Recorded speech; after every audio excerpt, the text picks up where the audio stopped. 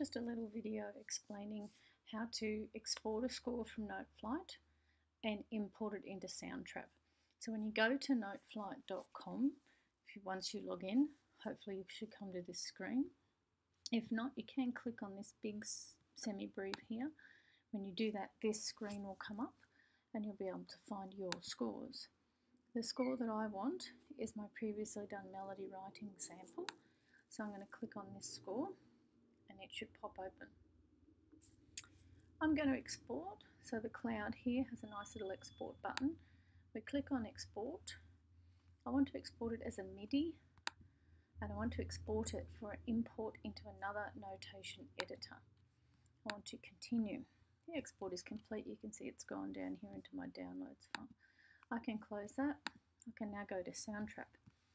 When you go to the Soundtrap Studio, it will say import file. I can import file. In my download section, I've got the melody writing sample MIDI. I click on that and it imports it. You'll notice it's made it a keyboard. That's not what I want. I want to make it a clarinet. So I'm going to click on here and scroll down until I find the woodwind section. In the free version, we have clarinet available to us, so we're going to use clarinet. Close that. The next part of the project is to collaborate with one of your other students of the class, members of the class. So this button here, we click on and it opens the side screen.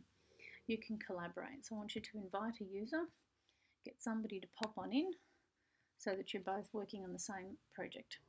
Once you've done that, you can then make the changes you need to make.